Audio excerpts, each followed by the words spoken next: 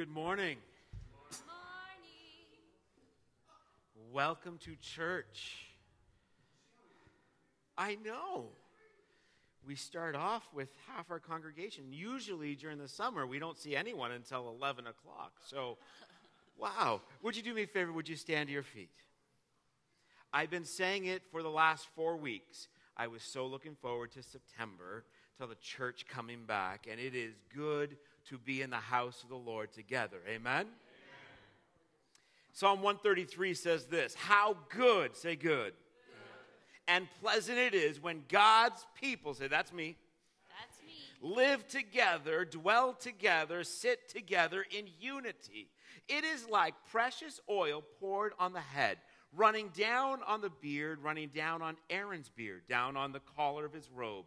It is as if the dew of Hermon were falling on Mount Zion, for there the Lord bestows his blessing, even life forevermore. Mount Hermon was one of the tallest mountains in its area. The dew that Mount Hermon would get would cause vegetation to grow and life to flourish in that valley. Mount Zion represented the presence of God. And what the psalmist is saying here is when we gather together, when we are unified together, it is as if the blessing of life and the presence of God combine in one place. When we are together in church, that is where life is. That is where we can do life together. That is where the Lord bestows his blessings upon us. So, Father, Lord, we dwell on your word. We come together this morning with excitement in our heart because of who you are and what you have done. We join together in unity, God, and we ask, Lord, that your presence would be in this place. And, Lord, that you would bestow on us every blessing that is needed for us to face this week ahead of us. And, Lord, that we would come out of this service, Lord, knowing beyond a shadow of a doubt that we have spent time with you. Lord, we ask that you be glorified now. Lord, that we would shift out of relaxation mode. And Lord, you would help us to walk into an active mode where we would choose to worship you and you would be pleased. In Jesus' name.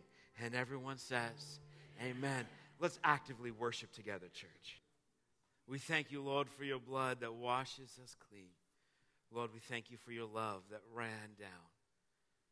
God, I thank you that we can stand here today in right relationship with you because of you and by you. You are great. Father, I ask that as we go into your word, that you would be pleased, Lord, with our hunger for you. And Lord, as we hunger to know you better, Lord, may we not just gain information, but Lord, would we deepen our relationship with you. God, I pray that you would anoint my lips this morning to preach your word. God, I ask that you would anoint our ears collectively, Lord, that we would hear your word. God, that you would anoint our minds to understand it, but Lord, that you would also anoint our hearts, that we would willingly choose to receive and apply your word to our everyday life. And Father, Lord, at the end of this day, we would be a little more like you from being meditating on your word and, Lord, spending time in your presence. Lord, we thank you. And we worship you, and we glorify your name. In Jesus' name we pray. Amen and amen. You may be seated. Thank you, Matthew and worship team. It is good to be with you this morning. This morning I bring you greetings from the India Christian Fellowship out of the GTA after they had me on loan last week as I had an opportunity to travel to their conference they had in North Bay. I'm telling you, last weekend for our family was one incredibly powerful yet exhausting weekend. By the end of Saturday, after preaching 3 services, I go back to the hotel room.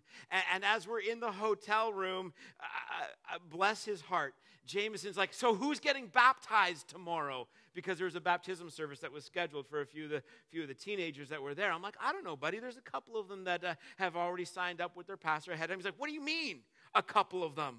Are not all of them getting baptized after that revival? And he's like jumping up and down on the bed because of the excitement after spending time in the presence of God. Oh, that we would have that on a regular basis, where we would come to church and we would leave with an excitement because we didn't just go check something off on a box, but we went and we spent time with God, worshiping Him, leaving, expecting change in our lives. We were exhausted. Sunday morning, something happened where the headline speaker for the adult service wasn't able to be there, and I had to change my greeting, my welcome into our service. And because it's an East Indian conference, when they schedule you to preach, they are not like y'all. They scheduled me for like an hour and a half. And I'm like, At the end of preaching, at the end of the altar call time, then I hand it back over to the one who is leading the whole conference. He orchestrates everything. He gets everyone to kind of come up to the front. And it's amazing the leadership skill that took place as you got all 500 plus people to filter into the front, and they got a picture of everyone together. I'm like, how did you do that? And everyone did it. Everyone participated. Nobody was like, no, I don't want my picture. Everyone was there because they're one big family. And as we took the picture, I was like, okay, good. We're out of here. I can drive back home and get home and see my dog. Thank you, Kim, for taking care of our dog for us while we were gone.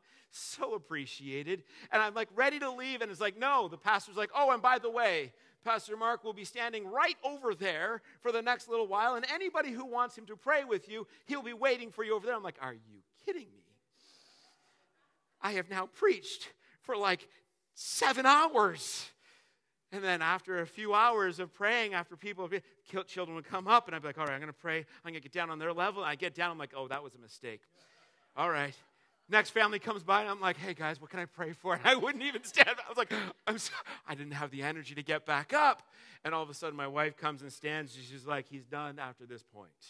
We need to go home. And I'm like, thank you, sweetheart. But the hunger that was with them was so encouraging to see, and the passion they have for Jesus.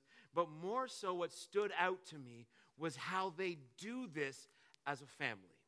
In between services, they had a youth service happening. Youth, when they say youth, they mean anywhere from 10 years old to 30 years old. I'm like, that is a huge bracket to try to narrow in on and keep their attention for an hour and a half. But they would finish the services, and they would all come together, and it was just like walking into a family reunion as they were sitting at tables, sitting on the floor, sitting on couches, just eating some of the most amazing curry I've ever had. But it showed me how they were united together, which is where we will finish our message this morning.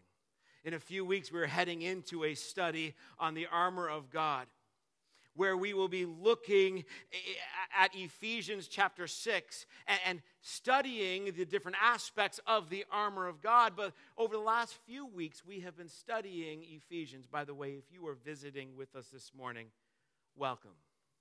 It is our joy and honor that you are joining us here this morning. Sunday mornings is a little bit chaotic for my wife and I, especially after just getting back from a conference and doing a wedding yesterday. By the way, Dan and Alicia Bay got married here yesterday. They had a wonderful wedding. The reception went on. We bowed out just after 10. I'm like, I've got church tomorrow, a half an hour drive back. But it was so refreshing to see their love for Jesus shining through. And all of a sudden, the blessing of God on their life was just amazing to be a part of. Could you make sure that you make it a point of prayer over this next week to be praying over Dan and Alicia as they are now embarking in a whole new chapter in life, a chapter of marriage. Amen? All right. So if you're visiting with us this morning, we might not get a chance to welcome you, myself and my wife, individually. And for that, I apologize. It gets a little chaotic. But we love coffee.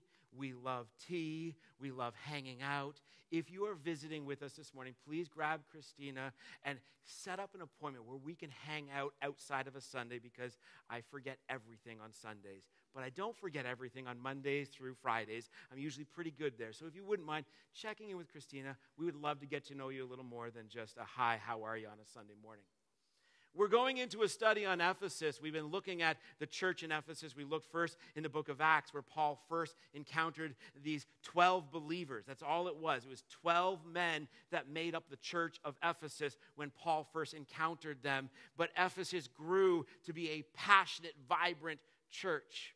Last week we studied the believer's position as we jumped into Ephesians chapter 1, realizing that we are what we are only because of him and by him. I am forgiven, not by what I have done, but I am forgiven because of him and by him. I am a part of the family of God, not by what I have done, but because of him and by him. I am gifted and anointed, not because of myself, but because of him and by him. And every one of those statements are for you as well.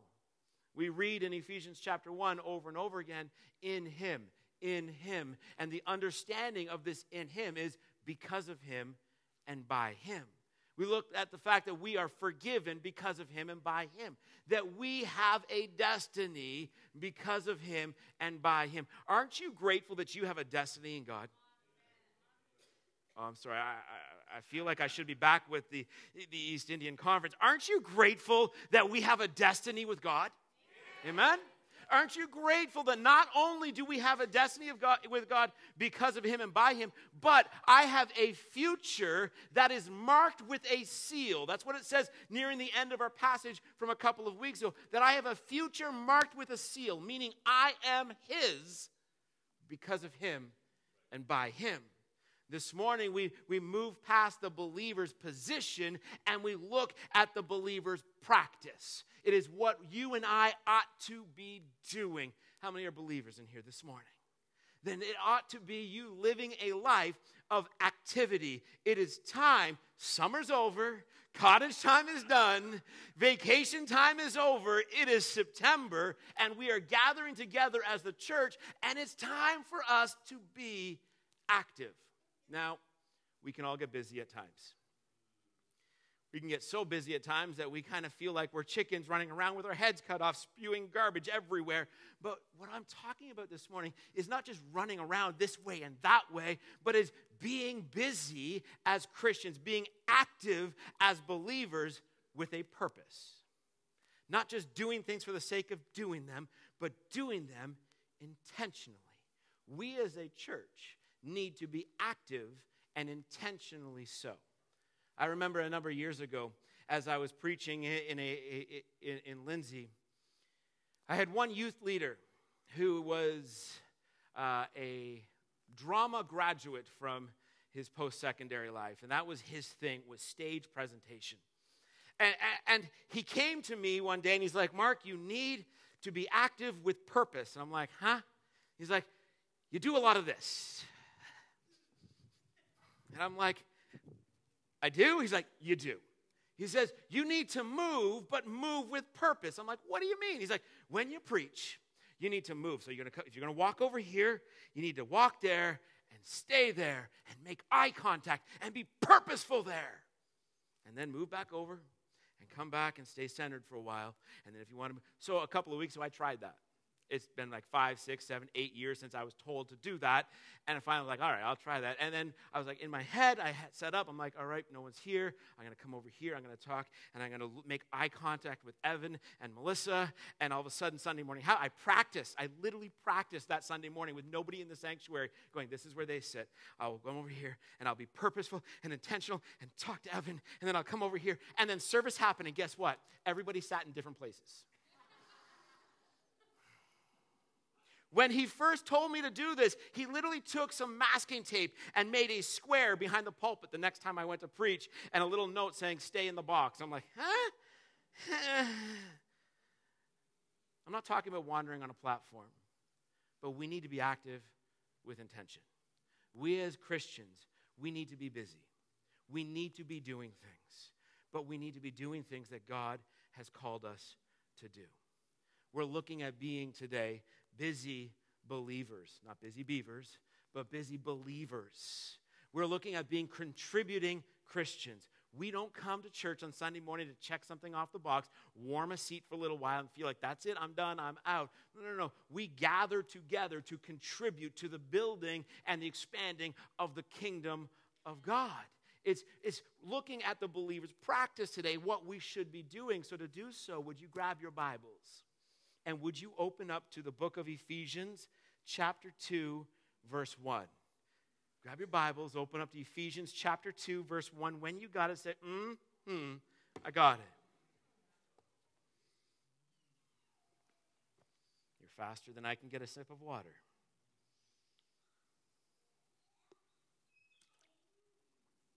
Verses 1 through 10. As for you,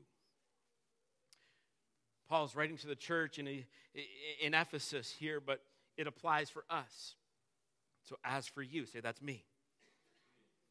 You were dead in your transgressions and sins in which you used to live, when you followed the ways of this world and of this world and the ruler of the kingdom of the air, the spirit who is now at work in those who are disobedient.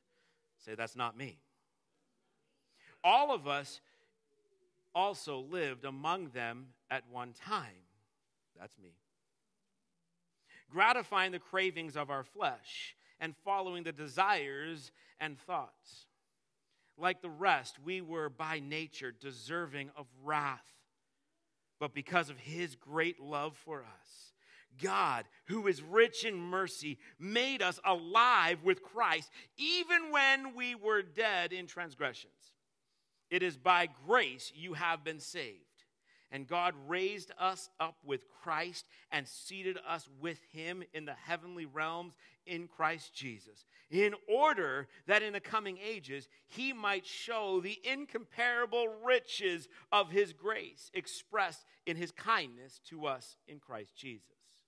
For it is by grace, say it's by grace, it is by grace you have been saved through faith. And this is not from yourselves. It is the gift of God, not by works, so that no one can boast. For we are God's handiwork, created in Christ Jesus to do, say do, to do good works, which God prepared in advance for us to do. This morning, there's only one point to the message, but it's an expanding point. So it starts off with this. We are created by God. The first aspect that we want to grasp from this passage and remind to ourselves this morning is that every single one of us in this room, we are created by God. Say, I'm created by God. It might sound elementary to you this morning, but let it sink in for a moment, because every time you hear the words that you are created by God, it should cause a heart of gratitude to rise up, this thankfulness that, oh my goodness, I'm created by God. That God loved me so much that he created me, he formed me, he made me, and I am unique in him. God created you. You are not a mistake. I don't know how many teenagers over the years that I have ministered to have had this self-confidence issue where they feel like they were a mistake, that their life has no value. Can I tell you that you are not a mistake? Doesn't matter what mom and dad said. You are created not by them, but created by God.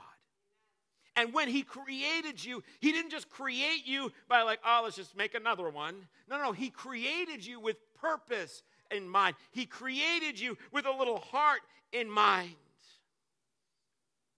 He loves you because he created you. I love watching my daughter do art. She is gifted in art. I love watching her draw. The other day, I'm sitting on the couch and I'm just watching her draw. I'm like, did you trace that? She's like, no. I'm like, wow. I just love watching it. But when she's done something, she's proud of it. She's like, oh, Dad, I want to show you what I've done. I'm like, oh, okay. And then she throws it, and she's just going through. She's like, here, I want to show you this video. She videotaped, this app videoed her drawing, and she throws it up there, the whole thing be creating in front of my eyes, and she's proud of it. She loves the art that she created. Why? Because she created it. Can I tell you that God created you, and he loves you? Why? Starting with the fact that he created everything about you. He created you.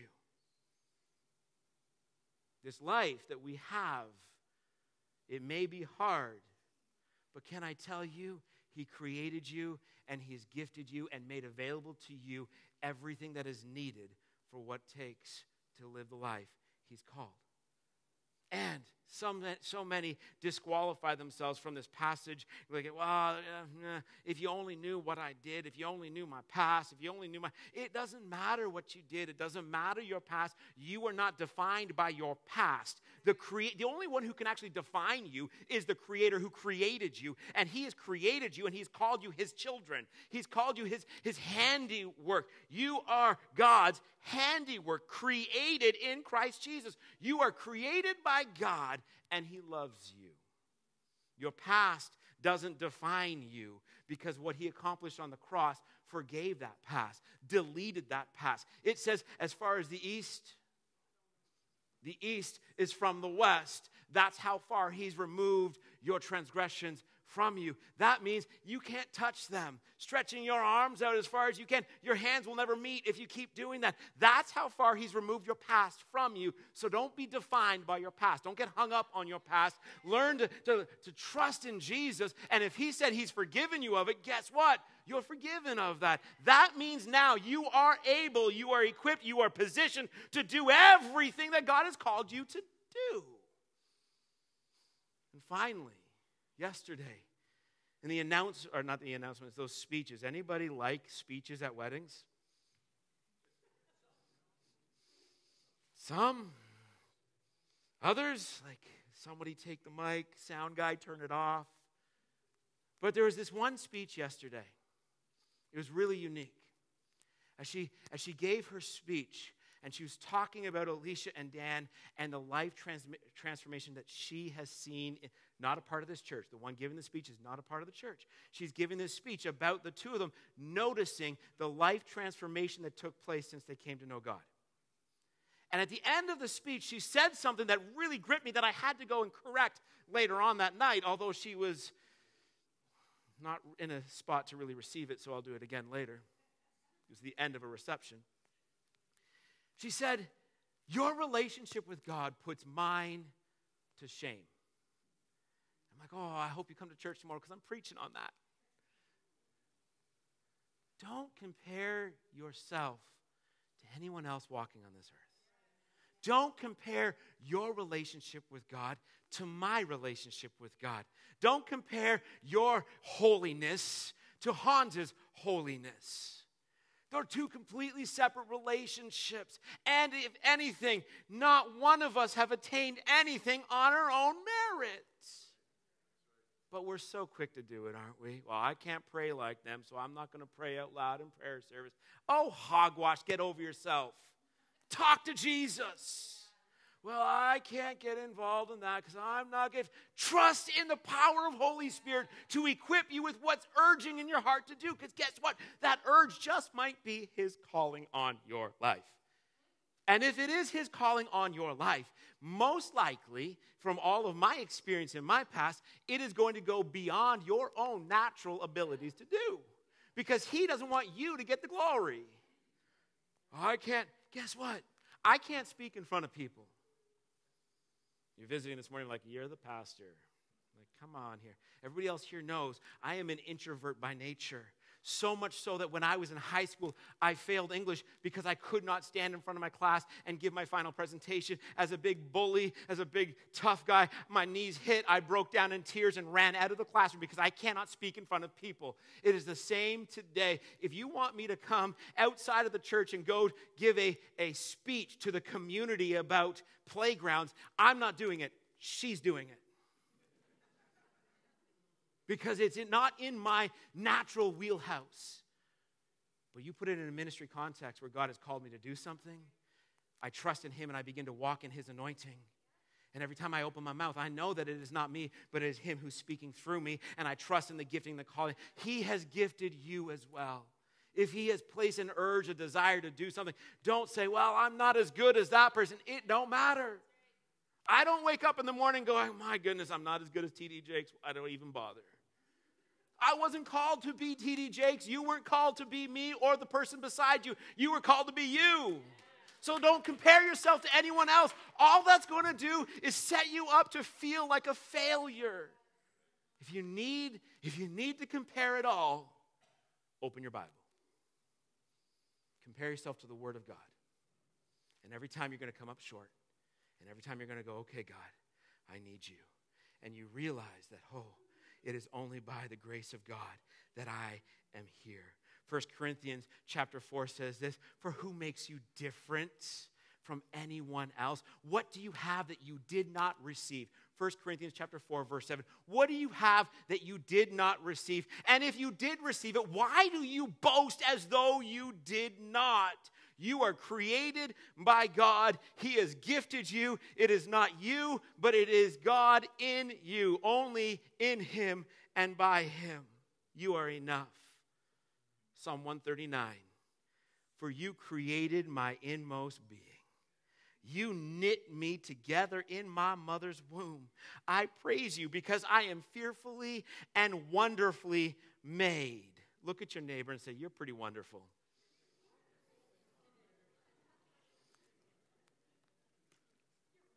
And no matter what you're thinking in your mind, you don't have to repent for lying because it's biblical. I am fearfully and wonderfully made. That applies for you because God is not a God to show favoritism. So if he wrote that about someone else, he writes it about you. I am fearfully and wonderfully made. Your works are wonderful. I know that full well. My frame was not hidden from you when I was made in the secret place. When I was woven together in the depths of the earth, your eyes found my unformed body. All the days ordained for me were written in your book before one of them came to be. How precious to me are your thoughts, O God. How vast the sum of them. If I were to count them, they would outnumber the grains of sand. When I awake, I'm still with you. He created you. But he didn't just create you to place you somewhere. He created you to have relationship with you. It's not just believing in God. It is having an ongoing, daily, regular, never stopping relationship with God. No matter where you go, he's there. So you can't go to church on Sunday morning and then go live like a heathen on Monday. That's not the way it works. He's with you wherever you go. This relationship is not a pause thing. Well, we're on hold right now. We're just taking a break right now, God. No. He wants to have an ongoing, everyday relationship with you where you are taking him wherever you go. It's believing in him and having relationship and trusting that he made a way for that relationship to happen. Not by you or anything you can do to earn that relationship, but by the cross of Christ and the blood that was shed. He created you. Let's expand on that for a moment. You are created by God to do the work of the kingdom. You are created by God, and you are created by God to do the work of the kingdom. What in the world is the work of the kingdom? Number one, the work of the kingdom is spreading the love of God. Is spreading this good news of the salvation message of Jesus Christ. That God who created everything wants relationship with every single living, breathing person on this earth. He did it for everyone, and it is up to us who've received it to let them know. To share the love of God. The work of the kingdom starts mainly with the Great Commission. In Matthew chapter 28, then the 11 disciples went to Galilee, to the mountain where Jesus had told them to go. When they saw him, they worshiped him, but some doubted. Then Jesus came to them and said, all authority, how much? All authority in heaven and on earth has been given to me. Therefore, go and make disciples of all nations, baptizing them in the name of the Father, the Son, and of the Holy Spirit, and teaching them to obey everything I have commanded you. And surely I am with you always, even to the very end of the age. Go, make disciples. Go, share the love of God as often as you can. It is done in so many ways. It is done not only on scheduled days. It says in the word, always be prepared to give a reason for the hope in which you have. That means you better be on your game every day. On our drive home last night from the reception, Christina was talking with me. She's like, as believers, not just pastors, as believers, we're never off. As much as I joke with vacation time is over, cottage time is over, and all the rest of it, guess what? Even in vacation time and cottage time, as a believer, you're not off. You don't get to clock out at the end of the day, and neither do I. We are always on. We are always called. He has a position for us and a calling for us. You never know when the opportunity to share the love of God is going to come up, even, get this, on the dance floor. Oh, my goodness.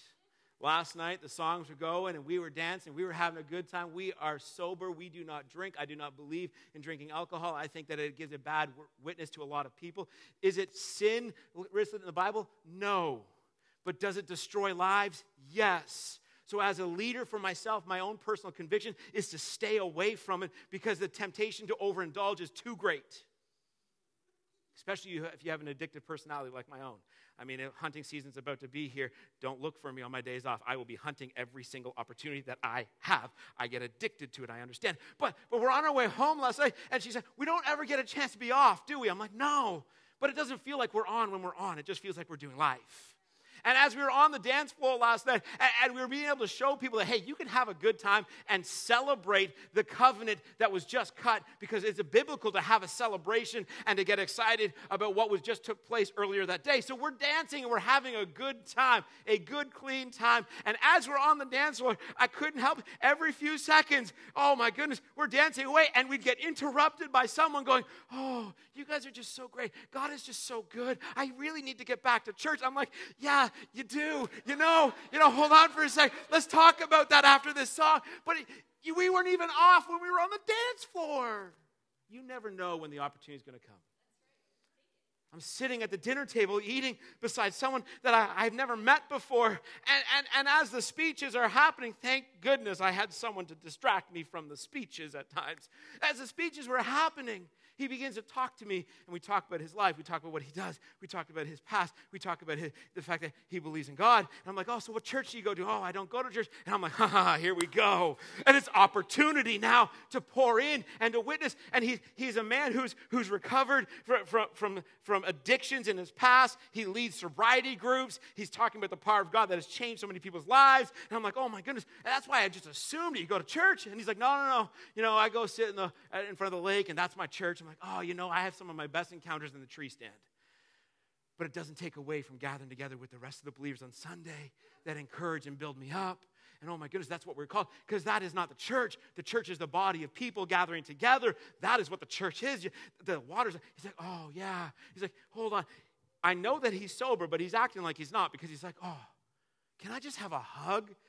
I'm like, it's the father-daughter dance going on right now, but okay, I'm going to show you the love of God however you need in this moment, even if it makes me feel a little bit awkward. Can I tell you that showing the love of God is done? But the fact is that it just needs to be done. And not just by your pastor. That every single one of us in this room as believers are called to be active. You are called, you are created by God. You are created by God to help do the work of the kingdom of God. It just needs to be done. It is the greatest news ever. It is the greatest life transformation thing that's ever happened to you. Why in the world would you ever want to hold that back or conceal that? So the work of the kingdom is spreading the love of God, but it's also listed out for us as looking out for those in need. which is why Thursday's ministry at 9:30, making sandwiches, is so important. James chapter 1, verse 27 says this: religion that God our Father accepts as pure and faultless is this: to go to church every Sunday morning and to pay our tithes. No. Religion, by the way, he does appreciate that because he's called us to do that as well. He says, never forsake the gathering together of the saints, as some are in the habit of doing, even more so as the day his return is approaching. He tells us to give of our first fruits and our tithes and our offerings. By the way, we don't take a break and hand the plate in our church any longer. Ever since COVID, we've done things a little different. You can give online or you can give at the box at the back. It is a part of worship. But what it says here is that religion that God our Father accepts as pure and faultless, it's to look after the orphans and widows in their distress, to keep oneself from being polluted by the world. Later on in James chapter 2, verse 14, it says, what good is it, my brothers, if a man claims to have faith but has no deeds? Can such faith save him? Suppose a brother or sister is without clothes and daily food. If one of you says to him, go, I wish you well, keep warm and well fed. You see the irony in this? Suppose a brother or sister is without clothes. You know that they don't have them. You know they got no food. And all you do is look at them and say, go, be well fed and stay warm. But does nothing about the physical need. What good is it? In the same way, by faith. If faith by itself is not accompanied by action, it is dead. If faith by itself is not accompanied by action, it is dead. We need to be active in our faith.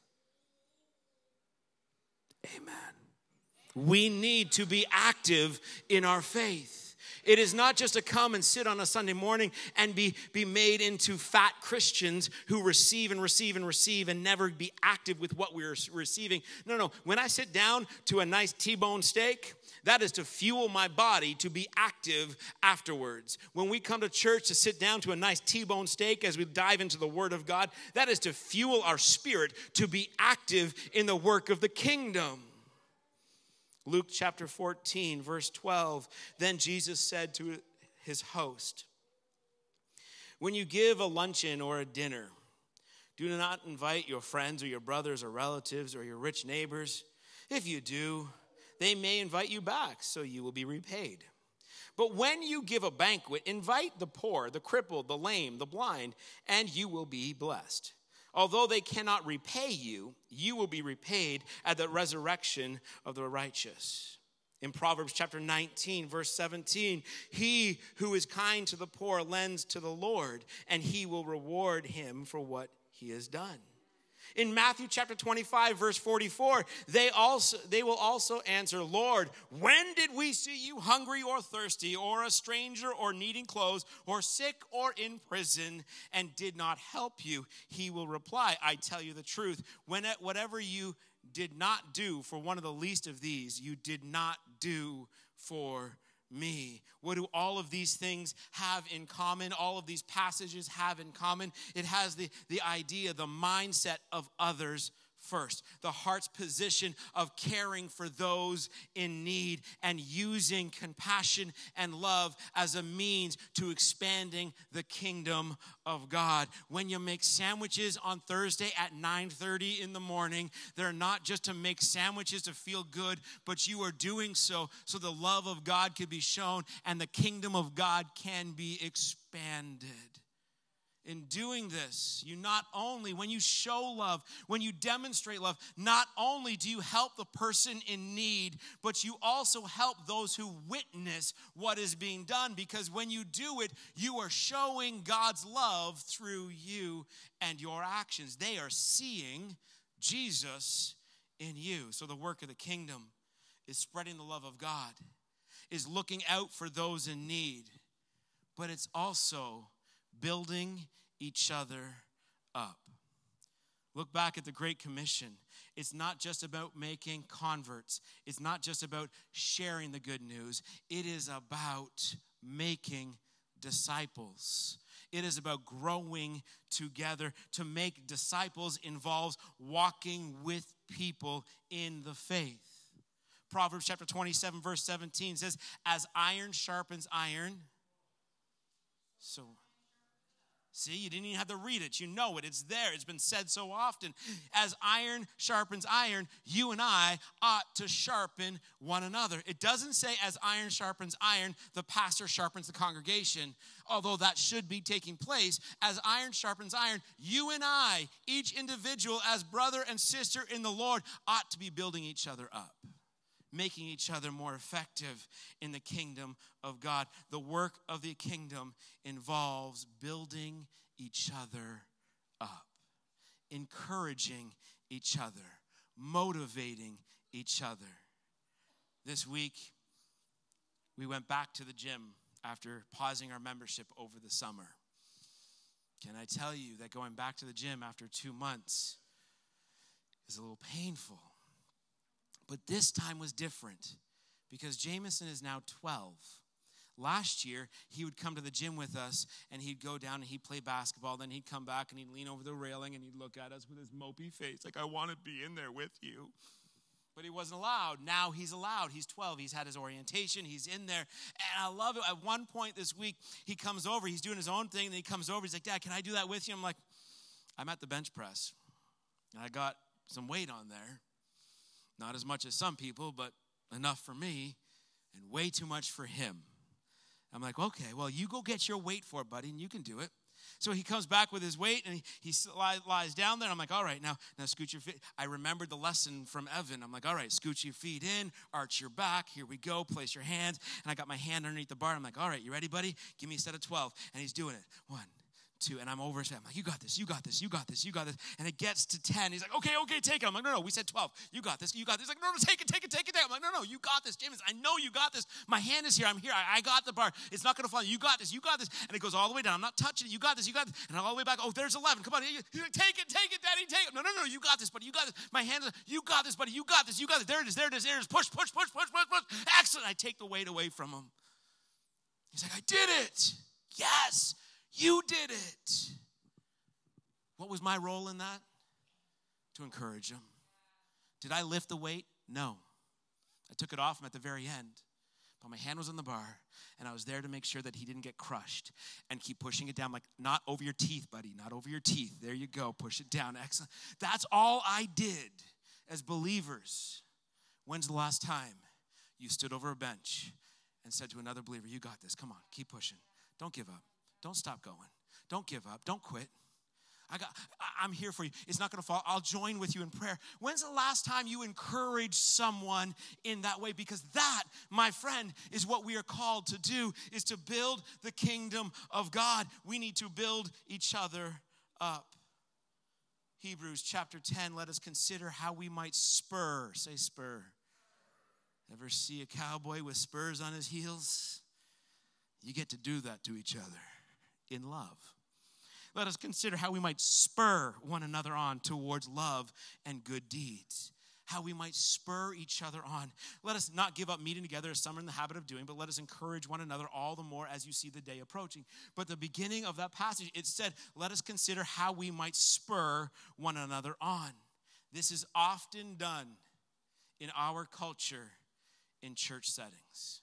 It's often done through programs and events in church, by getting involved in kids ministry, by getting involved in youth ministry, by getting involved in life groups, by getting involved in prayer ministry, by getting involved in the block party and outreaches and things like that. We are called to work at building the kingdom of God and encouraging each other all along the way.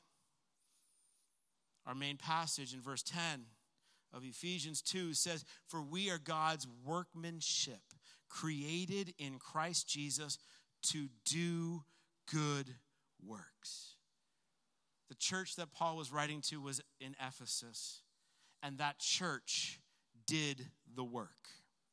They heard the message, they read the letter, and they did the work. We know that from Revelation chapter 2, verse 2. I know your deeds. So the letter to the church in Ephesus. Your hard work, your perseverance. I know that you cannot tolerate wicked men. You've tested those who claim to be apostles and are not, and you have found them to be false. You have persevered and have endured hardship for my name and have not grown weary. They did the work. You are created by God to do the work of the kingdom, but not alone. You are created by God to do the work of the kingdom together. We are created to be together. In Romans chapter 12, verse 5, so in Christ, we who form one body, and each member belongs to all the others. We are created to do it together. Ephesians 4, as a prisoner of the Lord, then I urge you to live a life worthy of the calling you received. Be completely humble and gentle. Be patient, bearing with one another in love. Together. Make every effort to keep the unity of the Spirit through the bond of peace. Together. There is one body, one Spirit, just as you were called to one hope when you were called. One Lord, one faith, one baptism, one God and Father of all, who is over all and through all and in all. But to each one of us, grace has been given as Christ appointed it. That's why it says, when he ascended on high, he led captives in his train and gave gifts to men. What does he ascend mean except that he also descended to the lower earthly regions? He who descended is the very one who ascended higher than all the heavens in order to fill the whole universe. It was he who gave some to be apostles, some to be prophets, some to be evangelists, some to be pastors and teachers, and to prepare God's people for works of service, not to sit on couches and be entertained, so that the body of Christ might be built up until we all reach unity in the faith and in the knowledge of the Son of God and become mature, attaining the whole measure of the fullness of Christ. We are called to be one and to be one in action. Church, we have a block party coming up next weekend, and it is not just your pastors and board putting it on. It is you. It is the church, and we are doing it together. We have ministries that are about to begin in the next few weeks that are outreaches. We have ministries of life groups. They are not to be done by one or two people, but by the church coming together in unity. We are called to action, and we are called to action together, to build each other up. I ended the message last week by talking about the theme of the weekend was rooted.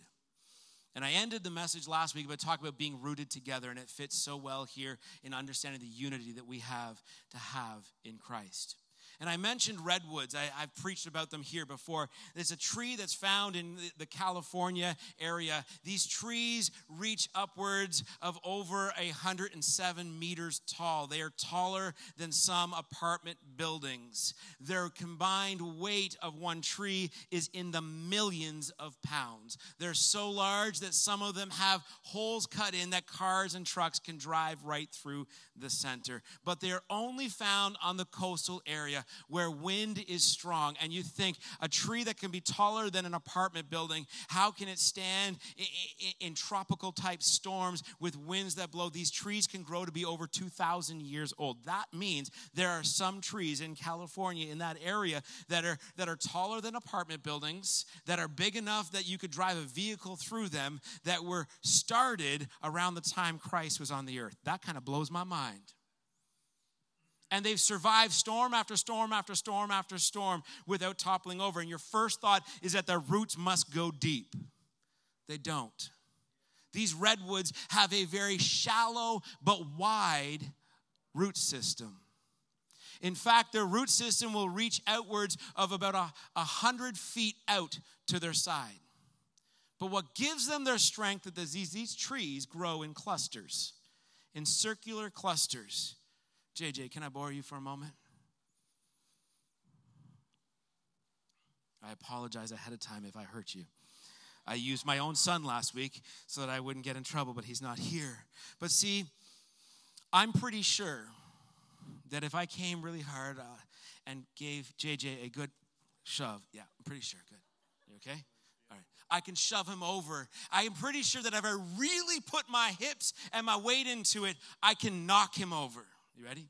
No, I'm not going to do that. But here's the thing. Ever play that game in school?